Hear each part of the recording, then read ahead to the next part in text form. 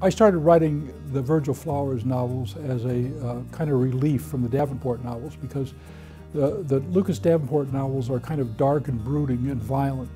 And Virgil's got some violence in it. He's even shot a couple people, but basically they're much lighter books and they're easier for me to write, and they really kind of let me take advantage of my sense of humor.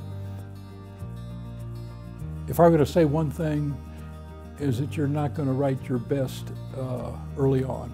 It's a long learning process, and you have to persist. I had been writing for 25 years before I tried to write my first serious effort at a publishable novel, and it didn't sell. I mean, it was a bad effort, but you have to persist. You just have to do another one.